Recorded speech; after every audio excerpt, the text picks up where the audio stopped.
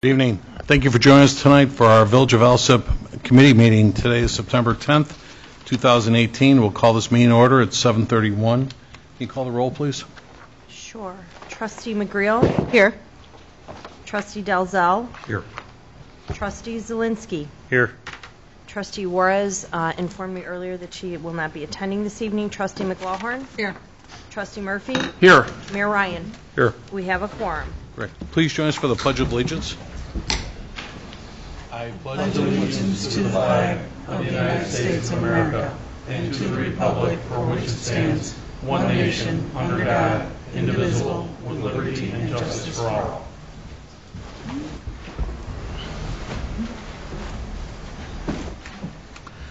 Okay, officers' reports. I'll start with myself. A couple things I want to bring to everybody's attention.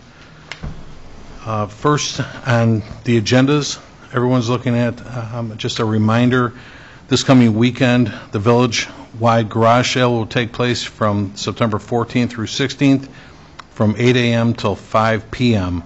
So it's Friday, Saturday, and Sunday, and you do not need a license or permit to conduct a garage sale at your place. Becky, how many? I know you established a list. How do people get the list? Number one. You know what, Becky? Can you go up at the mic so everybody can hear you? Thanks. They just have to go on the village website. We're going to have just their address, and there will also be a map that points out where all the garage sales are going to be taking place on all the different days. Okay, so go on to villageofalsip.org, and it'll be right there. They can tomorrow. It's not posted yet, but it will be. It'll be posted tomorrow, Tuesday. Mm-hmm. And you can go on and to see exactly where, who's having a. They won't have their names. They'll just have their addresses, and then there's a map that's done of Alsip, and it'll just have the colored dots of what days and where. Okay. How many people do you have on that list? 130. 130 people. That's great. Okay. Yep. So there's a lot going on for the garage sale. Okay. Thanks, Buck. Next on the list, trustees, I had a conversation just Friday. That's why I got on the agenda late. I put on here was a request to adjust compensation for a part-time building inspector, our part-time building inspector, Jim Smith, while acting as a temporary building inspector, only until our building commissioner, Roger Early, returns to work after a full recovery from an undisclosed injury. Hours will be limited to less than 29 hours per week with no additional benefits. Just as a recap so everybody understands, right now, Jim Smith, he's been with us probably less than a year, very, very good employee. And while he serves as on an on-call basis, part-time employees like that, we have Jim and we have another gentleman, John, and Brian Larman as well, too. They work on an on-call basis. They're paid $18 for every job that they inspect. So some days they may have none to look at, some days they might have 3 to look at. Unfortunately, our building commissioner, was hurt like in an accident per se. Just to be, I'm not going to go into that, but he's not going to be back to work right away. We're probably not expecting him back in the office until possibly November. So, in the interim, Mr. Smith's been good enough to look out for the annual inspections that the building inspector would have did. But I think that money can get out of control when you look at, in other words, if we stayed with honoring the $18 per stop, that can get crazy if he's making 12 a day, as far as finances are concerned. So I asked Human Resources to just give me an idea what a position like that pays.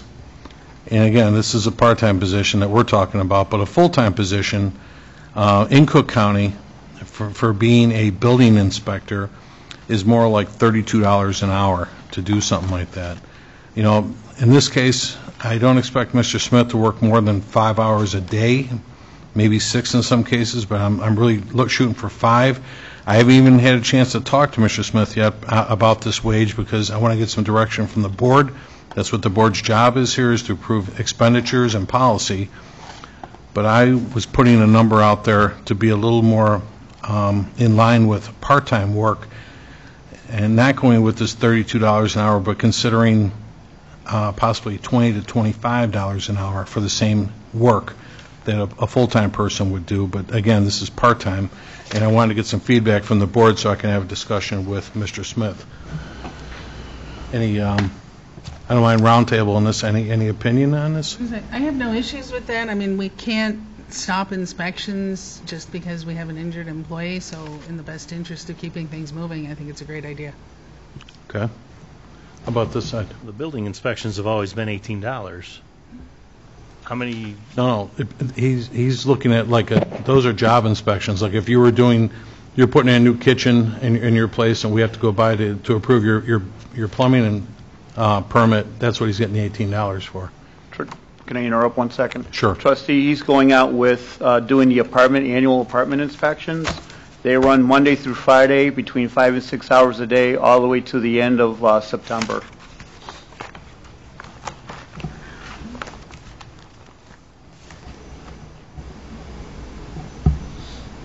What additional requirements are of this inspection as compared to what they were doing before?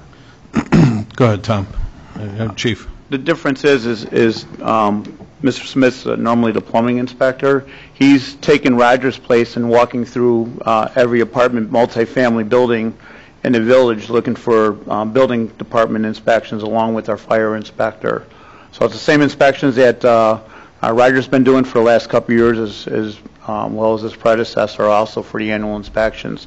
Just apartments, those are the only ones that they do on an annual basis. So look for any building code violations. Compared to just inspecting a job through a permit, like that'd be his normal work. Chief, I was under the impression he's doing these kind of like every day, though. Yeah, it's every day, Monday through Friday, for 5 to 6 hours a day. Right, okay. Right, just on the building inspections. I don't know what else he's doing besides that within the building department. I can only speak with the annual apartment building inspections. But even on with the building department side of life yet, too, when folks come in to apply for a building permit, we still have our part-time guys that look out for some of those, which I have asked them to step up, and they have as well. But occasionally you have to go back to some residents or businesses and so forth. We could have code violations that need to be addressed, and that's what I'm talking about, too, is extra work in between those inspections that he's being assigned. So sometimes, like he might have 3 plumbing inspections to look at, or carpentry, inspections to do, but he might have 6 businesses and whatnot to look at too for compliance. The building, the apartment buildings, they probably hit anywhere from 10 to 15 apartment buildings every day, depending on the size of the apartment building and where they're at. besides plumbing, what kind of credentials or qualifications does he have to have him do this job? According to, and just so you know, too, Mr. Smith he was the president of C.J. Erickson Plumbing originally. That's where he came from. And according to our building commissioner, Mr. Early, he says that Mr. Smith does possess sufficient building credentials to identify inspection that the fire department will be doing on behalf of the village, to look for potential issues and that kind of thing yet too. So he's going to be doing the inspections? He has, starting last week, they started apartment inspections, so they're on their second week right now with them. I just want to get a grip on this before it gets out of control, and then all of a sudden we're looking at a bill for $18 for every stop, and all of a sudden it gets out. Again, that's why I'm bringing it to the board this evening. I personally don't have a problem with the increase in the wage rate for the added responsibilities and accountability.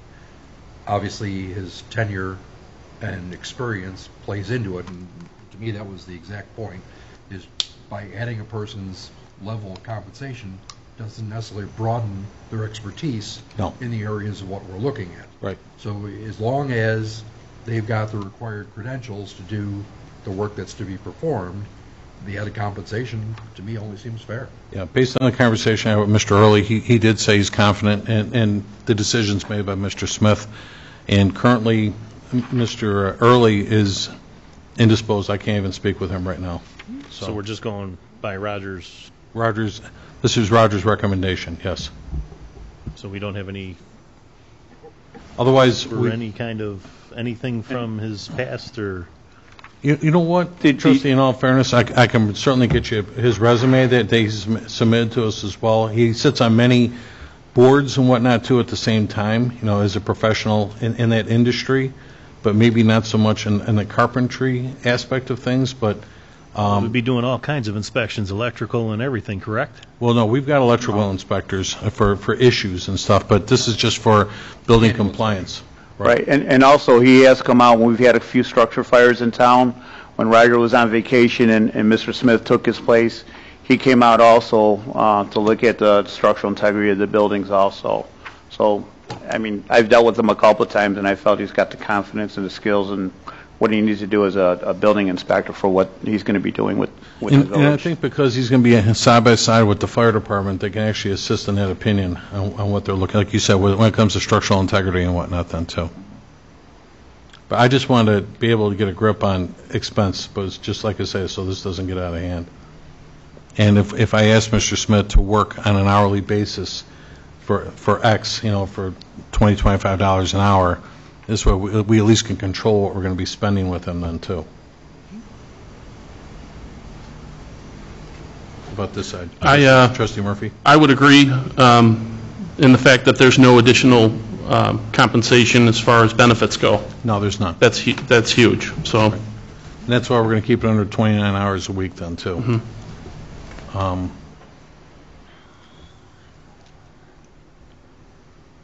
Anyway, I would take a talk with HR because you can go past the 29 as long as the aggregate for the year. that's fine, too. And I did get this information from our human resource, from Shanae Hunter, and just to give me a little bit of direction here as well then, too. So. Do we have a time frame, how long this position's going to last? You know what, Trustee? I'm told that Roger probably won't be back here until maybe mid-November is when we're looking for him to be back in action, where he can actually be moving around and whatnot then, too. So I'm hopeful for that time period. So, yeah, this won't be a long time, but this what we're talking about this evening, this could last about 2 months. Mayor, Yes. I think Trustee Giselle has a good point about the 29 hours. It's looked at a couple ways, both for the whole year, which obviously this wouldn't end up, this is such a small portion, but it's also looked at by the job title and in general responsibilities. So there can be a spike here and there, and even that wouldn't be a problem. Okay. And again, to give you like a small example too, I had a business in my office on Thursday, I think, and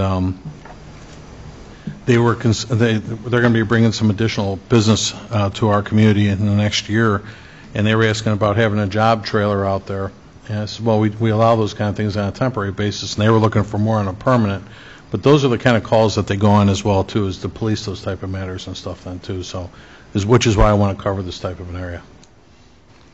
Okay, I'll have the conversation with him, and I'll certainly coordinate with everybody. I'll let everybody know what the decision was on that, too. I can't speak for him that he's even willing to do it, but temporarily he's been doing it so far. Otherwise, we'd end up subcontracting that in some capacity. We're starting all over again then, too, to bring somebody in to fulfill those obligations that we have. We don't have, we're very thin structured here, so I'm trying to do the best I can with the personnel available right now then, too. Mayor, I just want to, for the record, say I agree with what Trustee Dalzell said. The only concern that I would have is that if there's any special certification that he would need that he doesn't have, even though we know he knows the job through what Roger says, Right. which is fine. But as long as there's nothing else that's required, just for the liability sake for the village. You know what, and that's a fair question, Trustee. I'll have legal give us some back in return, too, so we're all covered on this as well, too. So we don't accept liabilities that we shouldn't. Right. Right, no problem. I get that, too, no problem. Next, I wanted to bring everybody's attention that I spoke with one of our residents recently. She lives over in, Rocio, do you want to come up for a minute real quick, so in case there's any questions here for you? This is Rocio Rispero, and Rocio lives over near the 120th and Hamlin area, and she has a pending contract, right?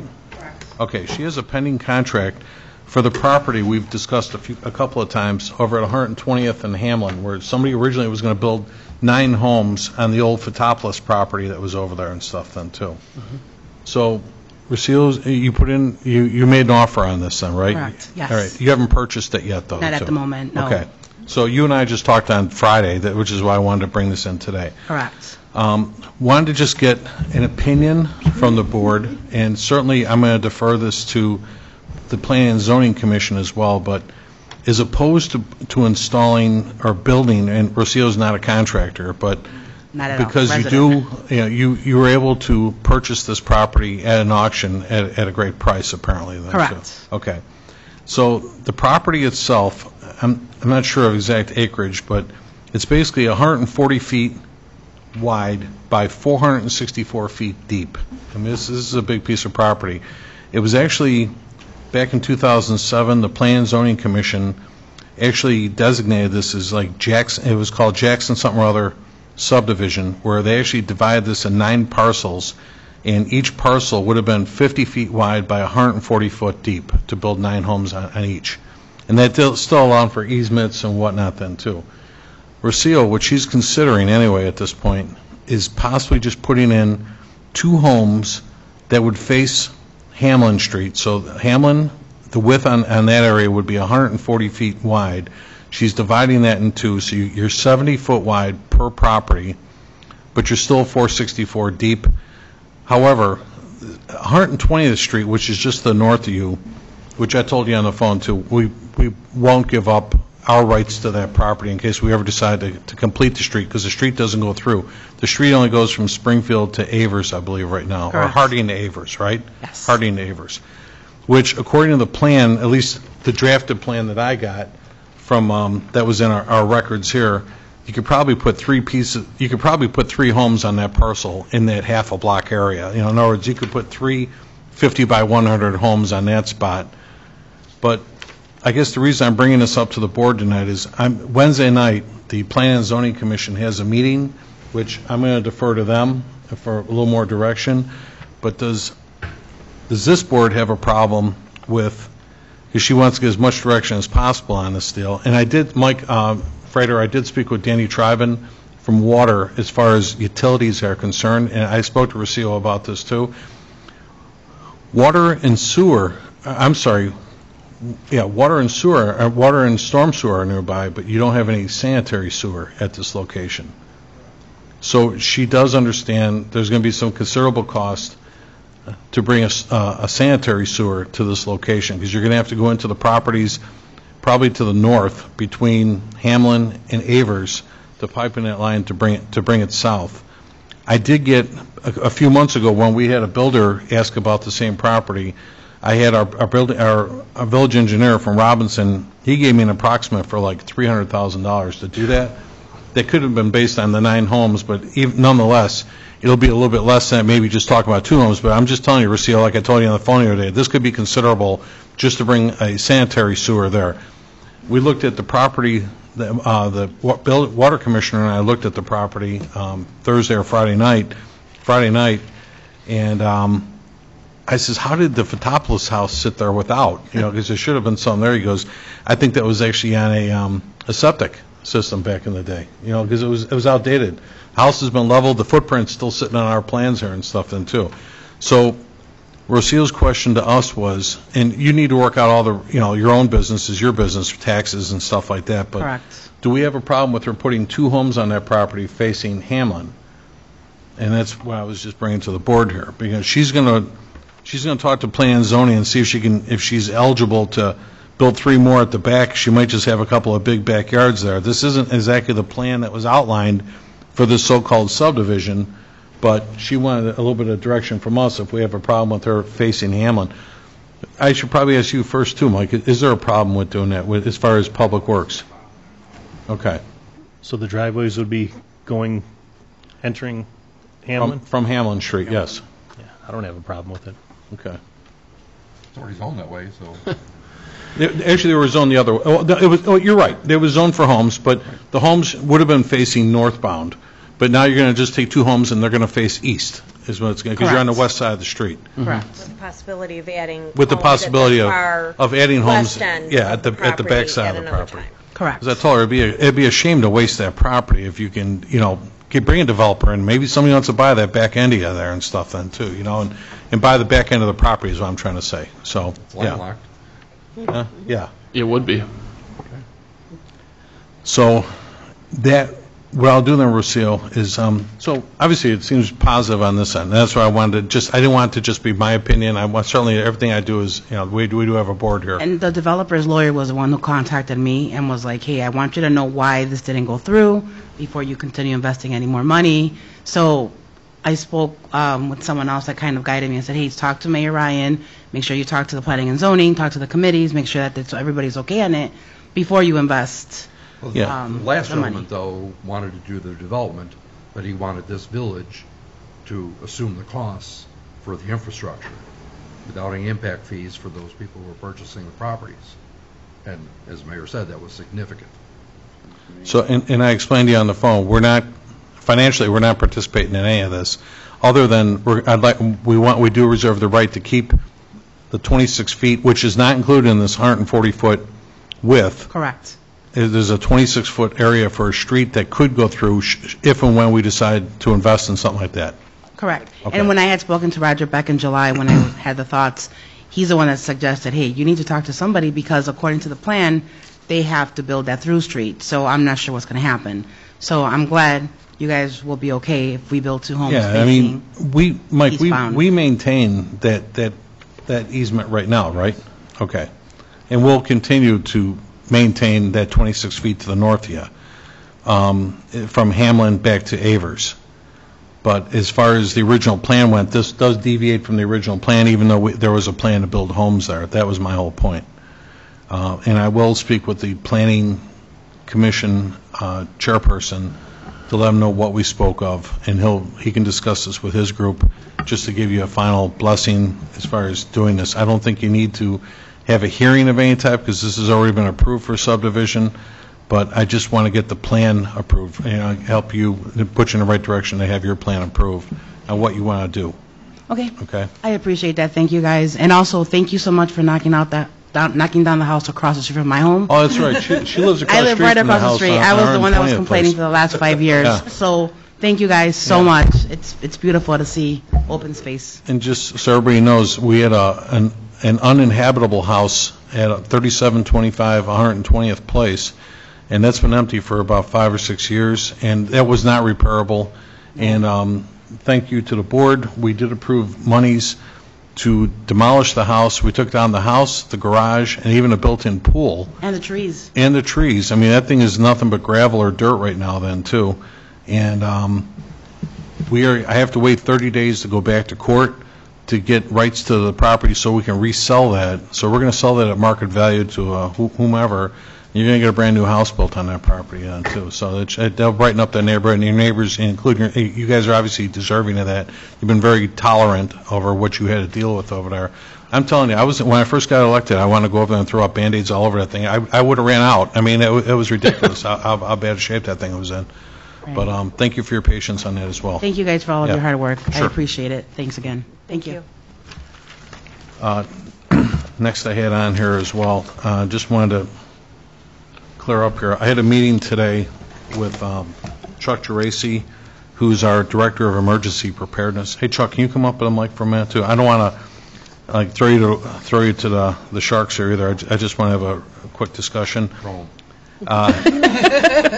No, this... Thanks I get for sitting next to him for all those years. Yeah. So I want to read this. This is a notice that we got from Chuck. Fortunately, did another great job. Recently, Chuck got an $8,200 grant, which we have to match halfway with. $8,500. $8,500. Matching the village side would be $4,250. $4,250. And who was that from again, Chuck? ComEd, and it's through the Metropolitan Mayor's Caucus. Okay, and that was for a trailer to house all of our gear for the CERT program. Yeah, as we spoke in July during the appropriation, last budget hearing, if you will, $5,000 was for a trailer, and then another $3,500 towards equipment and things. That's Okay. what the grant was about. Okay, and Matching grant. Exactly. So, again, for everyone, CERT, it's CERT, stands for Community Emergency Response Team. Correct. And Chuck, you've done a nice job with recruiting. What do you have, 28 volunteers on that group? 27 and one that couldn't make the final exercise, which she's in the process of making things up. So it'll be 28. The next CERT course is scheduled to start next May 1st. Okay. And which we appreciate all those that volunteer to help. And again, they assist village services, police, fire, and whatnot, both in emergency and non-emergency needs. We did just get a notice. I want to read this into the record real quick. Dear Alsip Department of Emergency Preparedness, congratulations. The Walmart Community Grants Team and Facility number 3601 are pleased to inform you that your community grant application for request has been selected to receive a $2,500 grant from Walmart. We are thrilled to support your work in our communities and share your desire to provide local impact. By receiving this grant, you are part of a long history of Walmart's commitment to giving back to the communities where we operate. In fact, Mrs. Helen Walton used to say, it's not what you gather, but rather what you scatter, and tells what kind of life you have lived. We encourage you to celebrate this grant publicly. We hope that you will consider doing the following 4 things. 1, connect with the store manager who chose to support your local cause and let them know that the grant check arrived safely. 2, work with the local store manager to announce this grant. 3, consider sharing the work that our grant supporters on social media. Our associates and customers like to see the impact we are making in our communities. And 4, review the Guarantee Welcome Toolkit. At the link, there's a link that shows all the different contributions, and as far as the toolkit, what we're eligible to do with. Basically, we do what we want to as far as emergency preparedness goes. And again, congratulations on your grant award. We are eager to see its impact in your community. Kabir Kumar, Senior Director of Community Giving, Walmart is Giving. So great job, Chuck, about bringing in another grant. I shared with the assistant manager, the manager last year. Of course, she's pretty busy, just as we all are. Never got around to it. And I shared with an assistant manager who was pretty high in the CERT program, because I showed her the brochures, the flyers, went through all of that, and she actually did some arm twists and got back to the manager, and I appreciate their help. And I've actually got 2 other Walmart locations. The nice thing about this Walmart grant is there's no strings attached. So you don't, it's not a matching grant. It's the whole thing. It could be used, like I said, I was promoting the equipment needs and different things for CERT. And you can put in for more than one area Walmart, which I did. So I have 2 more out there. The other Walmart, this actually was approved by the one in Crestwood. I've got one in the works, possibly in Bridgeview and Evergreen Park. But I don't know whether I'll get them or not. Doesn't hurt to try, right? So there's 2 others, and I was happy that this one came through. Me also. I think you did a nice job putting together an application for this. All right, that's the good news. The other news I need to share, because one of the trustees already, you and I talked earlier about a couple invoices that need to be approved. Just as a reminder to the board, while the board does approve expenditures and policy, is always our biggest focus, I have reminded all department heads at a couple of our last department head meetings that, in fact, even myself and the finance director and everybody else, by ordinance, all conferences need board approval, okay? Chuck was, in all fairness, Chuck was not in on those meetings. In past practice, because with the conversation you and I had today, is I just became aware of this a couple hours ago. Past practice was, if it was appropriated, you guys used to be able to go to conferences. Well, I could speak to it. In past practice over the years, 14 years as chief, speaking for myself, 2 mayors, and then under your leadership, as well. Once the budget was appropriated, you had to follow, of course, the reimbursement sheet, the conference, seminar, training, expense report. And after that point, there was no need to do what you informed me today, other than following the parameters too by ordinance that we were aware of as department heads as to how much money. I think off the top of my head it was up to $3,500 that you could deal with on your own without having to continue to go back to the board, which was appreciated, of course, as fire chief, because you can and other departments as well, because sometimes those bills can be, substantial amount, and then above those amounts, you needed to go to the next level and get further approvals, if I remember right, from that up to 10,000, and we followed those parameters. Never did I need to do what you're asking now, Right. put in for. So I wasn't aware of it. I don't have a problem with it and can do that. But Understood, Chuck. And as Chuck says, and Chuck was our fire chief here for 14 years. So this isn't, so anyway, past practice was that, as Chuck said, was if it was appropriated, then you're okay to use it.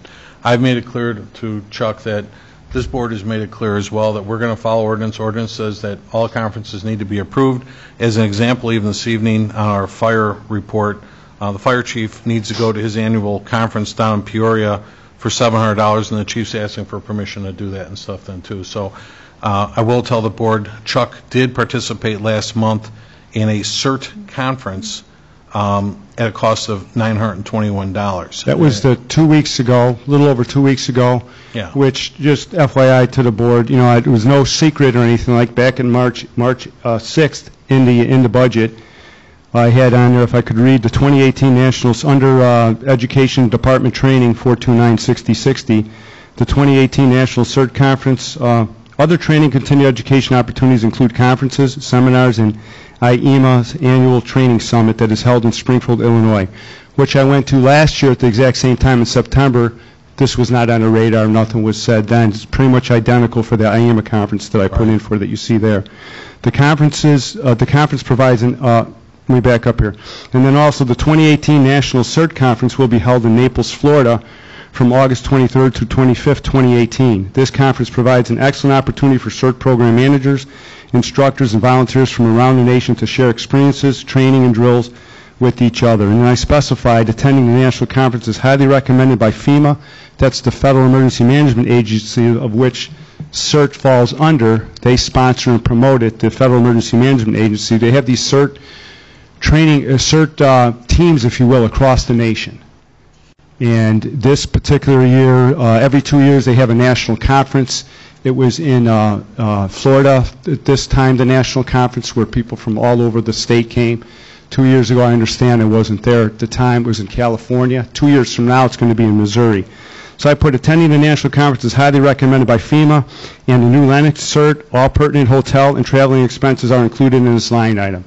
Okay. So as I explained to the mayor today, despite the fact that the budget line item went from the 45, I was hoping for it to the 31. This, thankfully, was not cut. It was part of the appropriation. Not knowing of this change, if you will, or following the ordinance, I was up front from the very beginning. Oh, no, and I'm not saying anything different, Chuck. I mean, just for I appreciate the explanation, too. That's great. Just so everybody knows that it was there in case they're like, well, look at the cost. I mean, I wouldn't go to the conference if it wasn't highly recommended by the federal government. Remember, I just started a CERT team, if you will, and we never had anything like that this past year. It started in May and ended in June, and it's quite a lot of work from beginning to end, and it was highly recommended by FEMA, and then New Lennox CERT, the coordinator there who's been doing these CERT teams since 2009, and he had told me he found out about it 3 or 4 years after he began CERT, and he said had he known about it, he would have gone, because there's a lot that you can glean from that which will help you in the long run. And so that's how it came to my radar. Right. And again, as I said, trustees, we did appropriate, but now Chuck does know our position. We want all conferences approved before they take place. So we're clear on that now. Could I ask one quick question? Sure. I asked it of you, Mayor. I said this would be let me know how you want me to do this moving forward. As you know, both the Florida conference and the IEMA conference, that comes up months in advance. Okay, so in order to do what you're doing, I would almost have to in March or May or as soon as possible. As you know, we went all the way to July as we were still talking about it. I'd have to pick a time to actually put it through the board for approval. Whether or not it's, even if it's appropriated, I'd have to do that months in advance. Otherwise, it would be appropriated. If I gave the bill to you now, for example, then it's going to come out of my pocket, the money. No, so that was my concern. As soon as you got, what I said earlier, as soon as you have dates, present them right away. Maybe at the same time I'm putting in for the airfare or whatever the case might be. Sure. So then that's what I'll do. This way, nobody can say that we weren't notified early enough, yada, yada, and stuff, and too. So I want to make sure we're all playing by the rules, especially when it comes to ordinances. We have to adhere to the ordinance. And I'm always very careful, as you just saw in the red, to make Right. sure that it's, open and transparent as to what monies are going for and what the situation is, Understood. And that's what I'm saying. I've reiterated the same to all the department heads in the last couple of months yet, too. So you weren't present for those meetings, and again, this is where we got this straight with the chiefs and everybody else. I'm not involved as a part-time employee in those meetings, so I wouldn't know that they were discussed unless I had an opportunity to. And so it was first brought to my attention today, actually, when I met with the mayor, so. No, I appreciate the explanation. Thanks, Chuck. And again, I want to share it with the board, so we're being open with everything we're talking about here. And I'll make sure I get that to you as soon as possible in the future, Right. with regards to that. Okay. Thank you. And just so you know, Chuck, this is not an ordinance that this board created. This ordinance has actually been on the books for a while. It's just the previous board chose to ignore it. Well, and the mayor did a good job explaining it to me, and I just was honest with him and said, in 14 years, and then up to this point, it's honestly news to me. We were following sort of the other ordinance that we said, and I would have complied with it back then and will now, had I known about it, so. Understood. And thanks for giving me the opportunity to explain that. Sure. And thanks, obviously, thanks for attending, though, too. It makes us a better community and makes your group better, too. Certainly, it was true that both conferences, I shared with the mayor, too, and I think I mentioned to the board before, I'm happy to report at the annual IEMA Summit through the Illinois Emergency Management Agency, they're the ones who do something similar each year at the state level. And at the state level, and again, last year we did the same thing. It's a 3-day conference where all the emergency managers get together for training, and at the conference, and they also hand out the recognition, if you will. And I was, if you meet the certain training, and I was able to, I officially became an Illinois Professional Emergency Manager this year. There was a lot of work involved with experience and training and past experience in different categories that you need to meet. And so they handed out the awards at the ceremony for that. So officially an Illinois Professional Emergency Manager now for the state of Illinois, and of course representing the village of Alsip. And then 3 years from now there's a renewal, so once you think the work is done, it's not, because they get pretty much put through the mill again. But I was very happy that my wife came down for that, so just let the board know. Understood, and we'll get a copy of his certification, everybody, too, just to let you know what Chuck got. Okay. Right. Thanks, Chuck. you. Mayor? Congratulations. Just so everyone knows, it's, in case anyone wants to look it up, it's section 15.5, 42.1, and there is dollar amounts, and it's not just board approval, there's dollar amounts in there as well. So if anyone needs more specific information. Okay, thank you. That's all I had to report. We'll have the clerk's report. Thank you, Mayor Ryan. We have the presentation and approval of the August 27th, 2018 Village Committee meeting minutes and the presentation of the August 2018 FOIA report. That is all, Mayor Ryan. Okay, thanks. Public forum. Anyone in the audience wish to address the board this evening? Nobody? All right, thank you. The standing committee reports, Finance, Trustee McLaurin. Under Finance, I will have the usual list of payroll and accounts payable for approval. And that's all under Finance, Mayor. All right, and then the Fire Committee, Trustee McLaurin. I'm going to do number 2 first. Request for approval for Chief Stasinski to attend the Illinois Fire Chiefs Annual Conference from October 14th through the 17th in Peoria at a total cost not to exceed $700. Then next is discussion of the extension and/or cancellation of the Caltron fire alarm monitoring service. This has been a hot topic for several months now, and in light of the contract expiring in a few months, before we get into the situation of automatic renewal, it's just something we need to decide as to whether or not we want to continue, or do we notify Caltron that we are discontinuing. And again, for the benefit of the public all the time, just so you know what a Caltron is, it's a fire alarm system that the village mandated by ordinance back, what year, Tom, maybe 2000? 2008. 2008, that any existing business and some apartment complexes, right? Correct. Participate as a direct connect to our dispatch in the event of a fire. So once you're once your fire contract ran out with an existing supplier, it could be ADT, could be many different companies, you were mandated to switch over to the Caltron program. So, Right. Trustee, did you want to lead the conversation, or? Well, I think, as you know, I mean, the board's in a position of basically, we don't want to be in the alarm business. Right, and I understand it, and we've had extensive conversations over the last couple of years because the business is owing money and stuff like that. I did ask our secretary to make up a report based on information to go over some of the Caltron. So the top half of the report she received from Karen in Finance. At the very top, it talks about the revenues that we bring in from Caltron. Right, and Caltron is nothing more than, it's a fancy name for a radio alarm. There's a lot of different ones that are on there. Caltron is just a brand. And one of the reasons why it was put in place is to save businesses money at the time. There wasn't a lot of technology in radio boxes, so everybody was using phone lines, AT&T, which were very costly. The other thing is because of the age of some of our areas, they were also very unreliable, especially during storms, where we could go on as many as 50 or 60 trouble alarms because water gets in the phone lines, sets off the alarms, and then the alarms are out of service for a while. So the Caltron, the radio alarm system, was designed to minimize false alarms, minimize trouble alarms, if you will, and had a better system of getting the signal to our dispatch center through a direct-to-connect or the radio alarm system itself. When all this started, and I stated this before, I was a firefighter. I wasn't an officer. I wasn't a chief officer. So I kind of inherited it in 2012. The original system was put in place when Joe Schmidt was one of our deputy chiefs, and also Greg Palumbo was our finance director. And this was based off a few other towns that put this in place. So they control most of it.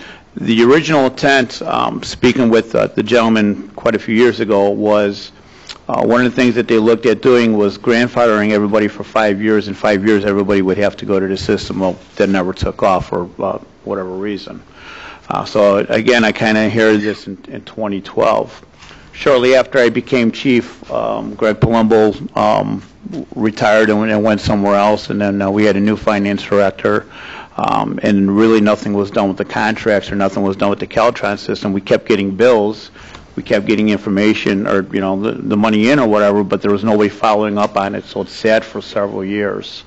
And then somewhere right around 2015, we took it over again.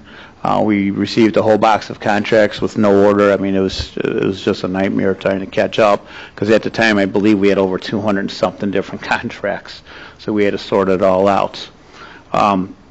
So going back to the sheet, so if you see 2016 all the way to 2018, we only went back 4 years.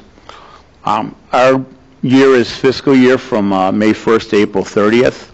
When we deal with cross points, it's normally calendar year, so there's some overlapping on here as well, so some of the numbers kind of look kind of confusing, if you will. The second set down below also shows what our expenses are. We pay $10 a month to Crosspoint Sales. Crosspoint Sales is our vendor for the Caltron system. So for $10 a month, they send out the building. They maintain the boxes. They do send a signal out to make sure every box is working.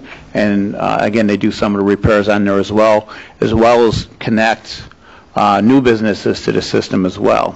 So that's what our outlay is. Right now, we charge $65 a month for a radio alarm. It was $80. $80 was a very reasonable, cheap price back when it started. Much cheaper than $200 or $300 a month for AT&T phone lines.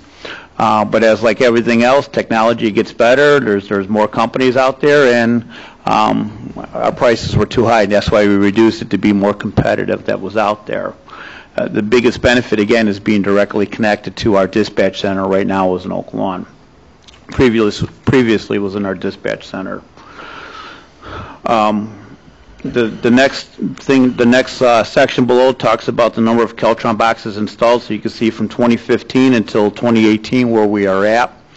In 2017, I believe, 2016 the ordinance passed, but it began in 2017 that any business that had a current alarm contract, when their contract was up, they couldn't auto-renew, and they had to switch over to Keltron system.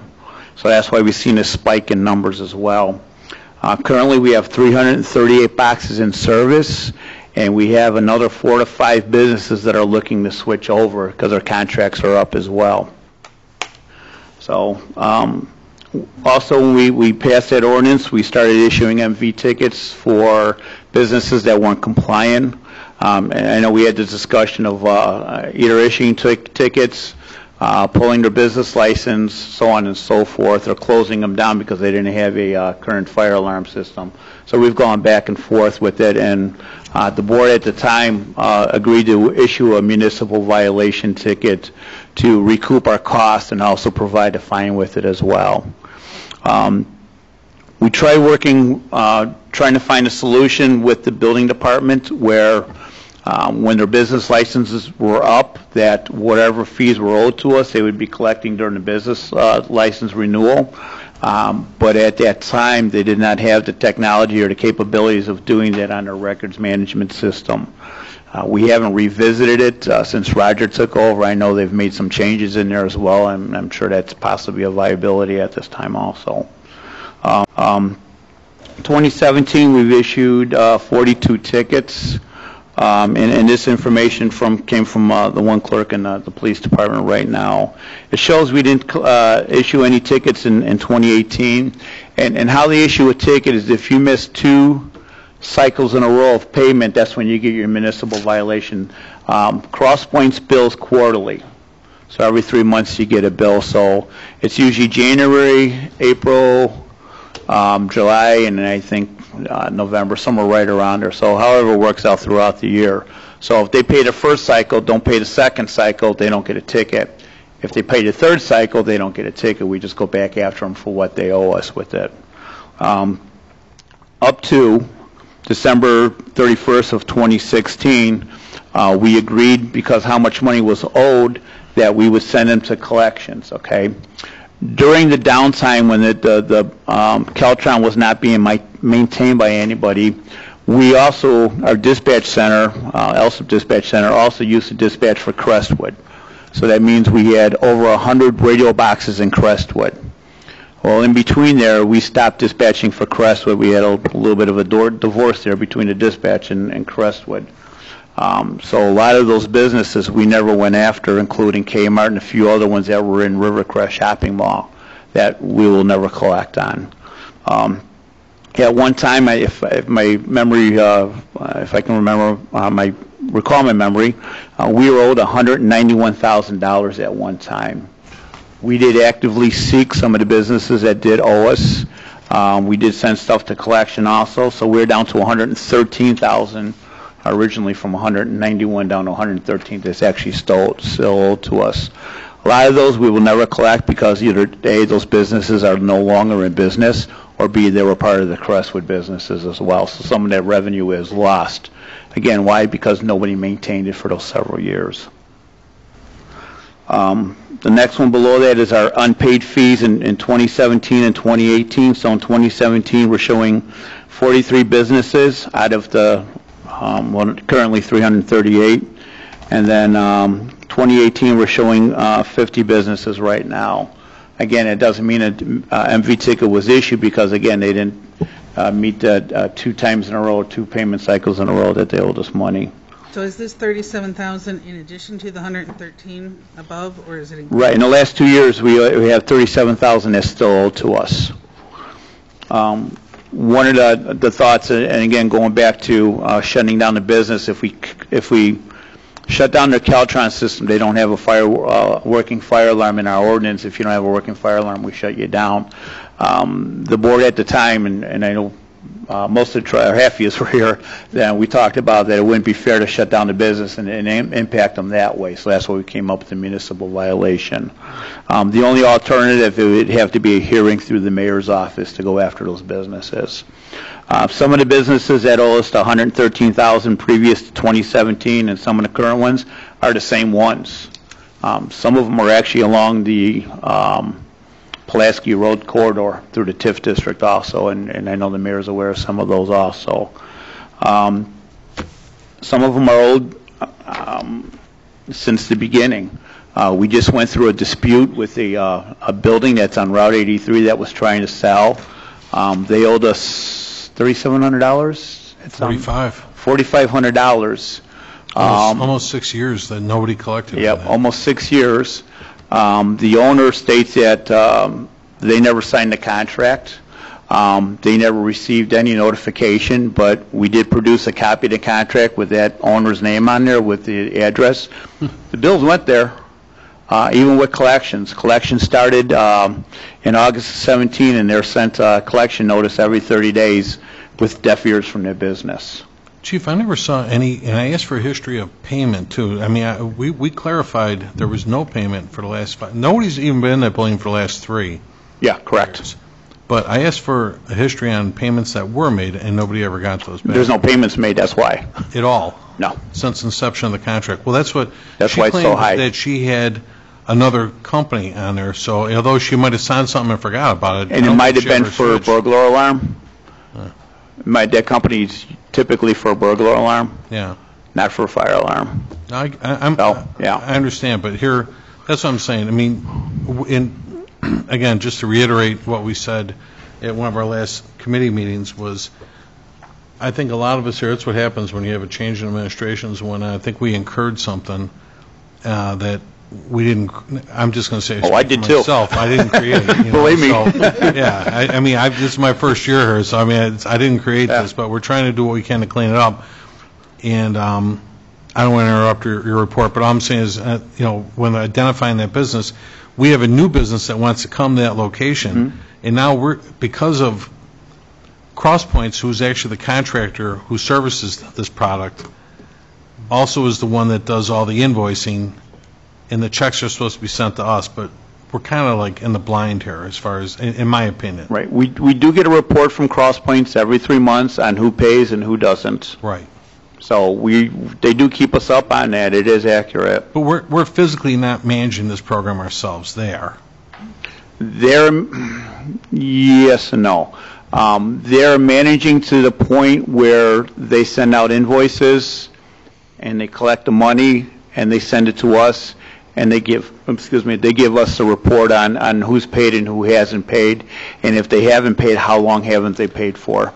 I get that, but that's what I'm saying. We're physically really not managing this program. I feel like we're the third-party contractor, and what's even worse on my end, too, is I know what you're saying. You wanted to make these businesses more accountable with maybe suspending their license, pulling their license. I had to offer them due process. I have to bring in an attorney and whatnot.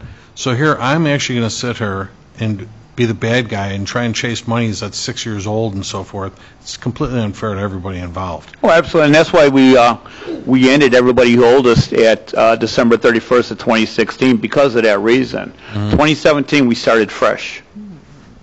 So, and we did, and we've done much better. And again, the same businesses that owed money are the same ones that owed us before 2016. Well, I know our businesses, which businesses come and go. And fortunately, we're blessed to have the amount of business we do in this village.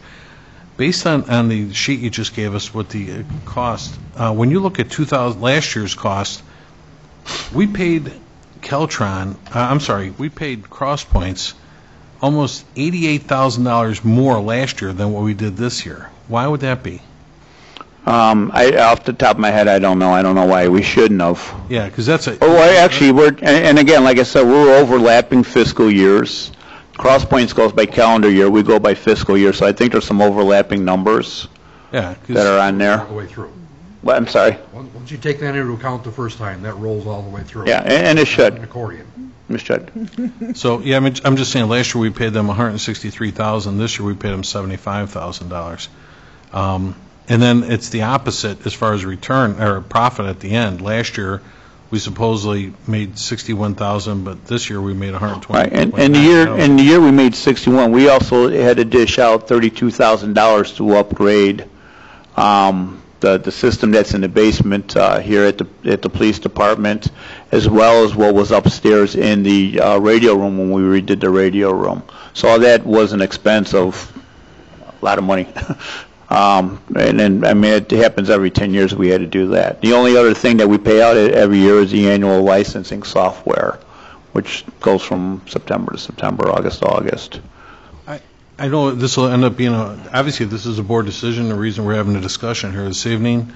And as Trustee McLaughlin pointed out, we've had this discussion a handful of times, and we need to address this now before its renewal date in November, and otherwise it renews it for another 3 years. Right, and here's the other thing to keep in mind is there's 338 businesses. All right, 60 days notice is not enough time to say, okay, you have to go get another alarm contract or alarm monitoring contract. A lot of them just switched over. We have, between the last 2 years, we have roughly 46 7-boxes that aren't paid off yet. We have to find out, does anybody want to stay on there?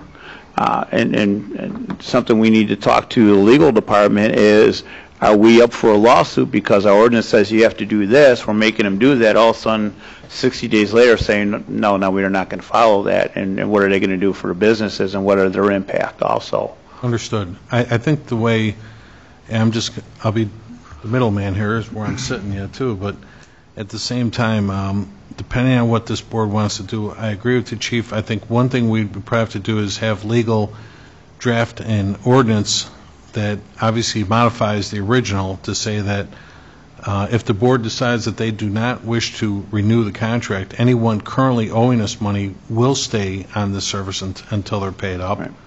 And then otherwise, after the renewal date's like November 26th, I think. I've got a sheet right here. I believe it's November 26th of this year. When that renews, we can actually say to the business, to the public, say, you're no longer compelled to stay with this unless you wish to. Right. That kind of thing then, too. The other thing is we're going to have to change a few of our ordinances as far as the alarms, because we're going to have to require something, not to say, well, do whatever you want to do. We're going to have Oh, no, I agree with you. I mean, every business has to have an alarm to be in business. My suggestion is, if we are going to discontinue this, is work with Cross Points and maybe do a 1-year contract so we can have a planned exit strategy and saying, instead of saying like 60 days, sorry, yes, you're out of luck. I think what we're doing, though, too, and I can appreciate that, Chief. I mean, again, it's a board decision, but I think we're just, you're going to have the same scenario next year. Well, we're creating a plan to get to that exit. Right now, there is no plan. We shut it off, that's it. There is no plan. No, we're offering people a choice to say if they want to utilize this program still, that's all.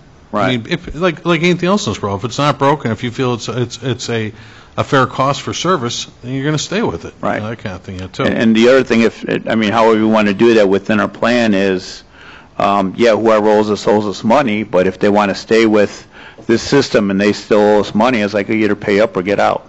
I mean, like I said, all that has to be talked about, and there has to be a plan, not just we're just going to do this and this is it. No, I think if we, again, I agree with you. If we have an agreement that says anybody that is owing us money right now, they have to stay on the system, they don't have a choice. Right. I mean, you owe us money. For others who are caught up, it's your choice after November. If you wish to, I mean, right now we've got businesses in town. This is sole sourced, and we've got businesses right here in town that can't solicit, like alarm businesses, that can't solicit other businesses because of the sole sourced product that we have here then too. Right. I mean, I think if we went with the 1-year extension, all we're doing is just placating to it. I think we're just extending the same scenario. We're going to have the same problem next year. No, I don't think we're doing that. We're just creating a formal plan of giving everybody a time that's like, hey, we are ending this program on this date. So this is what's going to happen from this date to this date. This is what's going to happen from this date to the next date. It's just a planned way to, abolish the system, if you will. I think it's a good program. I just feel that because the whole way it's been structured, and we don't have enough oversight in this. We can't manage this in the way we should. And a lot of it, I mean, up to beginning of this year, was through the 911 fund. I get that, You know. right, which we don't have And anymore. right. So now it is on. That was a mechanism. And I'm Oh, sorry. no, you're absolutely I'm right. talking about management here.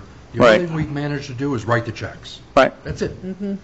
And whether you write the checks out of 911, or you write it out of the corporate fund, all we're doing is writing the checks. Oh, yeah, absolutely. No, I'm not saying we're not. I'm just saying that the everything through the Caltron went through the 911 fund before, not through the board. That's all I'm saying.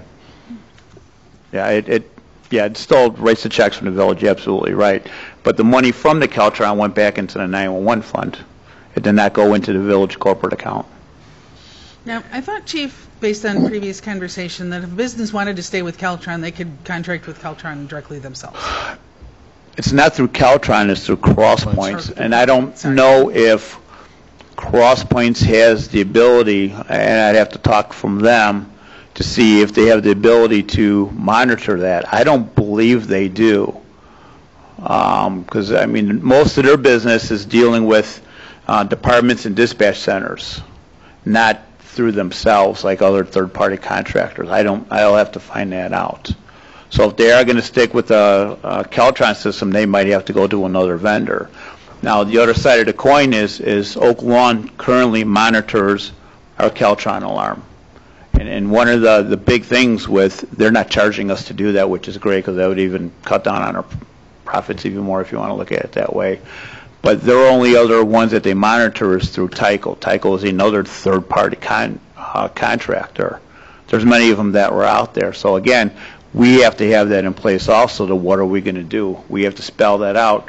What are these businesses going to have to do for the fire alarm? Where do they have to go? All right, because with the radio alarms, we don't respond on trouble alarms. So whatever system they go to, they need to be able to differentiate between a trouble alarm and a full fire alarm. Caltron does that. Not all of them do that, especially if they're done by a third-party company somewhere, a dispatch center outside the state of Illinois, and that's one of our issues that we've had in the past, is a delay of alarm. So like I said, there's a lot to think about, and in my personal opinion, 60 days is not enough to do that in. It's just too short a notice for businesses. And right now, we have, in the last several months, how many boxes have we purchased that we're on the hook for? Well, we put a limit on the amount of boxes to buy in this past year. And also, we've already been talking about this for 2 months, so we've already kicked the can down this far. Right. And now you're saying that another 2 months isn't enough as well. Not to tell the businesses, sorry, we're not doing this no more. We need to have some type of formal plan to exit out of here. I tend to agree with the mayor, though. If we're sitting here a year from now, we're going to be doing the same, have the same speech. You're going to have the same conversation with us as we're having with you right now. My suggestion is sitting down with a committee of trustees and myself and the mayor and formulating a formal exit strategy And out of you here. don't think we can do that in 60 days? No. We have companies that have a hard time switching alarm companies now in the 60 days as it is. Now, did you say, let me see if I got this straight. We have an ordinance that says if they're going to, they cannot go through a, they can't, no, they can't, Get their own alarm. Right now, our ordinance says that if you're a new business, you have to go to the Caltron system. If you're an existing business that has a alarm contract, when your alarm contract expires, you cannot auto-renew. You have to go to the Caltron system. so we as a village are forcing people to have Caltron only. Correct. Yet we have 500 businesses. Roughly 850. Not every business has a fire alarm. Depends on the age of the business and what their business is. Not everybody's required to have a fire alarm system. So we're talking significantly less than half the businesses in town have a Caltron system. Yes, businesses in general. Some of them, and keep in mind, some of them have them for the whole building. So if you have a strip mall with 5 or 6 businesses in there, that's one building that has that, and we have quite a few of those. Some of the Caltrons are tied to businesses only. Some of them are tied to buildings. We also have apartment buildings that have Keltron. We have condo buildings that have the Keltron. So there's a wide variety of users for the Keltron system. And going back to what you said, Trustee Zelinski, is the folks that are required to have a fire alarm system, basically everybody's got Keltron right now, period. So like the chief says, come the end of November, if we decide to discontinue the service, this market can be actually go wide open, for obviously But those businesses free have the enterprise. Keltron now. It's being monitored by Oak Lawn now. So just because we discontinue the operation of the alarm doesn't mean that that system stops working. That's what I was It's saying. in place, Right. it's operational, we're not turning it off of anybody. In fact, if it ran free for that period of time in order for them to facilitate a change, who would know and who would care? But that's something that Oak Lawn's going to have to work out with Cross Points, not us. But That's a whole different conversation. the hard part is that this discussion's been more than 2 months, it's been more than 2 years. We've been talking about the Keltron system forever,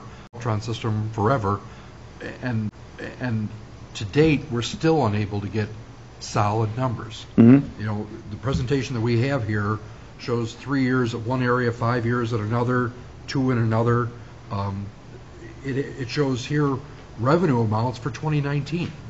That's what I'm saying. It's part of it, because this year is now considered fiscal year 19. And then these are the ones that we got from finance. Okay, I see it shows from 824. Right. But when we talk about the dollar amounts, they're inconsistent. Right.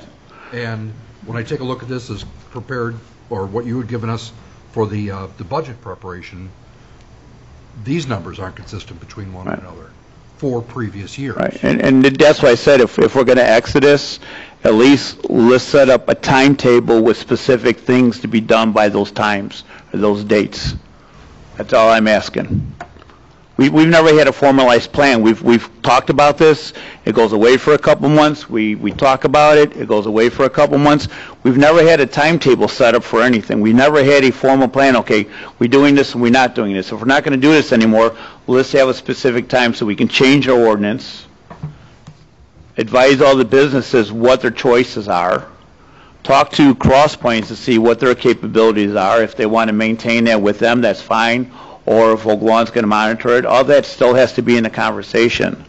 Well, they did. That's the only thing I'm asking. They did reply to us. They weren't interested in doing a quarterly agreement of any type. So No, that's for the annual software. That wasn't for the contract. Two totally different things. So they're not even willing to work with us. No, that's all they said is they don't do the software for quarterly amounts. That's it. We haven't had no meetings with them. My only meeting is talking to the owner of Cross Points. He's not Keltron. He's only representative of Keltron. But he's the one who's invoicing us. He's the one that we're paying. He's the one who's doing the invoicing. Correct. He's the one that knows what it is. The presentation that we have here doesn't show the amount invoiced. It only shows the revenues received. So we have no idea what these numbers truly are. These are the people who are working for us. We're the ones who are writing them the checks, and yet we don't have any numbers. All the top information is what we get from finance. Can I interrupt for just a second? And I don't know if this is relevant because the conversation isn't necessarily going to how much is brought in, how much is going back out. But I will say that finance doesn't have all the numbers. We can look at invoices, but what we don't know is the amount of hours and the associated employee benefits that go along with monitoring it on the village side. So we've never been able to put together a really good financial analysis because we're missing data. We don't know how much fire department, we're not at that location. We're here. We just kind of said that in a different way. We're really not talking about numbers. We're talking about management. And I don't know if that's relevant or not. I mean, I think the conversation is going to what Chief just said about setting up a plan. That's not part of the finance stuff. But as we mentioned finance, I just have to put that out there, that we don't have, finance itself doesn't have all the information because there's labor hours, and we have no clue, at least I'll state, I have no clue how much hours are put internally towards this, and who's is put in those hours. Right now, at the bottom of the table that I have you time spent, it shows one of my lieutenants, one of my firefighters. Those are administrative costs for the Fire Prevention Bureau, not Keltron solely. It's only a portion of what they have. Since we've hired a part-time secretary, that's part of her responsibilities, and she has it on there roughly 5 hours a month is what she spends on Keltron. That's it. The only other expense is if we have to write an MV ticket, one of my inspectors writes the MV ticket, that's it. It's the only expense that we have right now in Keltron. There's no other labor cost to that. You said your secretary only spends 5 hours towards the Keltron? A month with Keltron. Wasn't Keltron the main reason why? No, that was only a portion. Building inspections. Yeah, a lot of it is the building of the business inspections, maintaining between the two fire prevention officers and the building inspector, or the fire inspectors. There's a lot of other jobs that was part of it. Keltron was just a very small amount of it, and still is. So, I feel like we've covered this enough times, and I think everyone's pretty well versed with a lot of this then too, but would it be the will of the board here, if we want to consider not, let's put it this way, if we're going to discontinue service, as the chief said, we got to at least have not only an ordinance, but we have to have an exit plan on what we're going to do. And it can be an aggressive one, to actually look through this. But if that's the case, obviously I'm the full-time person here, along with, with the fire committee, we can work on this together as far as, and with the chief, with your office certainly. I think we need to look at this and see if we can give an answer, because according to the contract, is it the board's desire to continue with the program or not? If they want to continue, then it's not a big deal. Well, I said, why don't we just take a poll on that topic then? Trustee Zelinski, do you prefer to continue or discontinue? I'd like to discontinue. Trustee Dalzell, continue or discontinue? Discontinue. Trustee McGrail, continue or discontinue? Discontinue. Trustee Murphy, continue or discontinue? I agree to discontinue. This is a train wreck. From the financial Your standpoint. opinion for the record? Discontinue as well. so I think the first step that we need to do then is we can go ahead and notify Cross Points. Now, go ahead and send them formal notification that it is our intention to not renew this contract for another 3-year period. all right, And And meanwhile, I think that's the key, not for another 3-year period, and inquire if they will If do we a need to go 6-month till ex- January a 1st 6-month in order to have the extension. exit plan, But we to can that do point, that. you've got to set some very firm timelines. Find out what they're willing to do as far as a timetable go, and then base the exit strategy off of that. And inquire with That's legal what to my- find out what the ramifications are and a lie. Right. I think if you pull the plug on all of this, it's going to be chaos. For sure. I I think want to we- leave the businesses. High and dry. That would be wrong. Right. Yeah. But we have to find out, and to the chief's point, Sure. the strategy is appropriate. And that's one thing we've never talked about, Right. having a time frame to do that. Would you be able to start a timetable, because you have more knowledge in this area as we're going through this Yeah, process? I think part of what we need to do from Cross Points is find out how much time they would want to work with us, and then that, like Trustee Murphy said, that would give us our basis.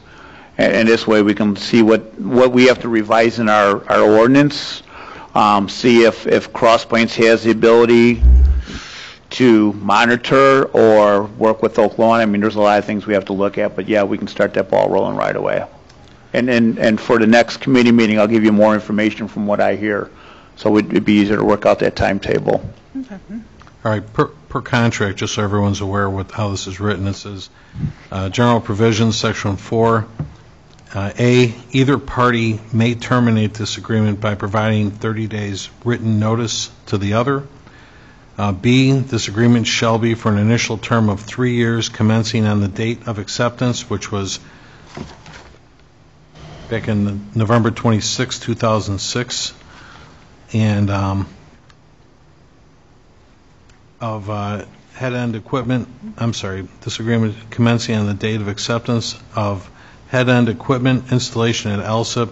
This agreement shall automatically renew for successive 3-year terms unless either party notifies the other in writing not less than 30 days prior to the expiration of any term.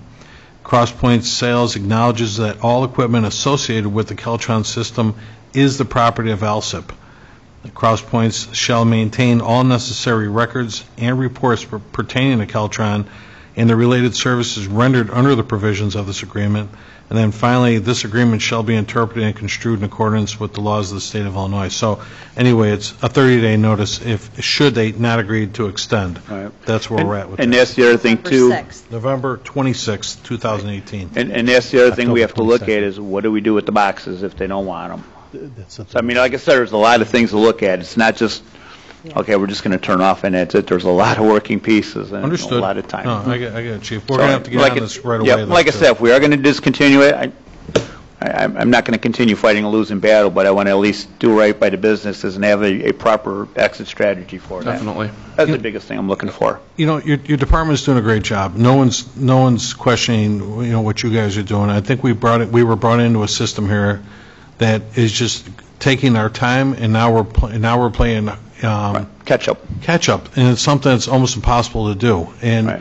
it was reflective just recently, like you said, where we have a business in town on Route 83 that's waiting for a new business to come into it. Now we get held up over a municipal violation over something that didn't even really exist to begin with and stuff then too. So this is all just bad paper. Right. And we want to make it right. We want to manage this village as it should be, and certainly put your professional hours into it being a fire department and not a collection service and Right. stuff And, then too. one of the problems we ran into with the contract is, and I said this before, if business A signs the contract, business A moves out, business B moves in, there was nothing ever Right. signed with them. So, and like I said, I mean, I inherited it too, so you think it's a train wreck now. Try 6 years ago when they took this over, like, yeah, I didn't know I was getting myself into with that, so. And none of us are really equipped to deal with that. No, I think and- we should turn it over to the professionals who actually can cut off the service per Right, day. yeah, and absolutely, I agree with all of you. Like I said, I'm kind of stingy for two reasons, is I'm looking out to protect our firemen.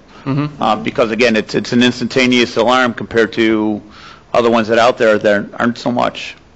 So, well, I think we got a fair shake out of it. We got, almost 12 years out of it. It's a good system, but yeah, I agree with you. Okay. So, trustees, thank you very much, Mayor. Thank you. At least we have some direction on this then too. Thank you, Chief. We'll Yep, get and on then this I'll right work away. I'll get those answers, and I'll work with the mayor and the fire committee with the rest of it. All right, thank you.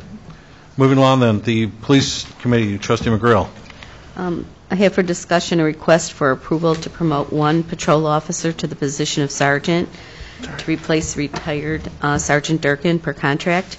Promotion scheduled to take place on September 24th, 2018. I don't know if Chief Miller wants to add anything to that.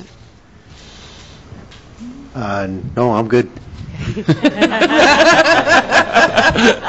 for the report. You're the only one. You're the only one that is. Let's thank put it you that for way, that. Yeah. I don't even think you got 30 seconds. Can't believe you're. Good. Hey, so I apologize. Also, we were interrupted at the beginning of the meeting. You and I had a discussion over the weekend. Unfortunately, one of the recruits that we swore in last week did not pass the power test because your recruit started the academy today. So only 2 out of 3 people went to the academy, right? Correct. Okay. So we're back looking at the list of next academies until January now, so. So I wanted to, obviously we can quickly do this in a committee scenario here then too, but I really, right now, you're down three policemen right now. With Sergeant Durkin just left and one fellow's leaving the end of the week and another guy already left, right? Correct. Okay. So we're down 3 right now. Do you think it's in the best interest to look at any kind of lateral hires right now? Because otherwise you can't get anybody in that school until January. And we're not getting those recruits back till January. And even then, they're with a field training officer. It'll be till You're May. asking me if I want policemen sooner than January? Sure. Well, I'd like to support you in that effort. Do you have any kind of lateral list, or you have anything like That's a that going on? change of fire and police master. Yeah, they'd have to post. There's a bunch of statutory requirements that go along with that as well. And it's going to require loosening up some of the purse strings over here. Good luck. And so, That's you, Kent. but it's something we could look at and discuss later. Yeah, I just want to make sure, Chief, that, obviously, I guess my concern is your guys are all the policemen are working 12-hour shifts, and do we have the personnel to cover, are you covered? We're fine for right You are. now. All right, just want to be sure. I mean, I wouldn't be doing my job if I didn't ask, so I want to be sure and that we're not killing it with the overtime and all that kind of thing then, too, to cover shifts. No, our work time is under control, so. Okay. All right. That's it for police? Yes. Things you say when the fire department's away. Oh, yeah, it's just, my job is to support, and certainly I'm here to support everybody. Public Works, what do you need, Mike? That kind of thing, Hey, Mike, do you want to tell everybody about your fancy new truck in the garage? That kind of thing, Yeah, that kind of thing. Thank you. Yeah. Yeah. Even Mike said Friday we were down in the Public Work garage, and Mike's like, must be Christmas here. We got 2 brand new trucks in the garage and stuff. Never had that happen before and stuff then, too, One was a demo. I mean, we had a great deal on the one truck and stuff then, too. But we still have a front end loader, backhoe rather, dripping hydraulic fluid all over the garage and stuff. So, a couple more weeks. Thank you very much. Anyway, moving along here then, Public Works and Boat Launch Committee. It would be either Trustee McGrail or Trustee Murphy. Trustee Murphy. Yeah. We have presentation of the August 2018 monthly activity report. Number 2, a request for approval to have Strata Construction perform sidewalk removal replacement within various areas of the village. The Village of Alsip participated in a joint bid with the South Suburban Mayors and Managers Association for sidewalk removal and replacement. Strata Construction was awarded the contract with the lowest bid. Approximately 10,700 square feet of concrete or 430 sidewalk squares will be replaced. Number 3, we have a request to go out to bid for one green chipper F300 Pro remote controlled slope mower. I'd like to have one of those myself. That's a green climber, and I spoke with Public Works about this. What that is, this is the new technology now too, and this is in the budget. This is a remote controlled lawnmower. The problem we found is that some of the areas that we cut grass on the sides of like hills, like along Cicero Avenue and Pulaski, they become unsafe for even our public work guys, even with the articulating lawnmowers, that there's soft spots and they're in fear of possibly tipping the thing over at some point. Yeah. So heavy, and what happens is after years of cutting, you start to erosion on those overpasses as well. And you get ruts. Machines right up. Yeah, it's the ruts where it tips over. It's become Unsafe to try to put a man behind there. Whereas I've seen the demonstration when the state came, or that vendor came out and showed, and actually the state is using these now too, with the remote controlled lawnmowers, and they cut the lawn and stuff. I mean, before you know it, people, some hotshot's going to buy one for his house at some point, But that would be me. That's I got a 24-year-old, and I'd say we need the exercise. We still got the push mower in our house and stuff, But one other benefit that I really think might be, I feel is going to be essential. I fight with the state all the time over the appearance of Cicero Avenue and whatnot of our medians. We are considering utilizing this on the medians and cutting the grass ourselves, because we want. capable of cutting. Yes, right. But I want. We'll cross that bridge when we come to it. But I'm telling you, that would be great to do. Is it more capable if we vote yes to buy it? That's where we were going with that. Boy, you read between the lines real well, so. Well, that's what we need to talk about. That's not in stone, but I'm really concerned with the image of our community, and I don't believe the state is doing their end on IDOT's side to cut the grass in a timely fashion. I've fought with them. Will the state back if we cut No, it for them? no, that'd be a wonderful thing. Get in line. Yeah, right. I had a major, I don't even want to go there on camera. It's just one of these kind of things. Because, folks, these are always YouTube, too, all these meetings here. So, anyway, thank you, Trustee, for your report. Building Committee, Trustee Zelinski? No report tonight, Mayor. Trustee, something came up just a few hours ago, right before the meeting, and it was just a suggestion, and I thought it was a good one, that while we do request approval of neighborhoods, like when you're having a band, let's say, or even a DJ at a, like a block party, we always ask for, like an approval, like from your neighbors to have so done.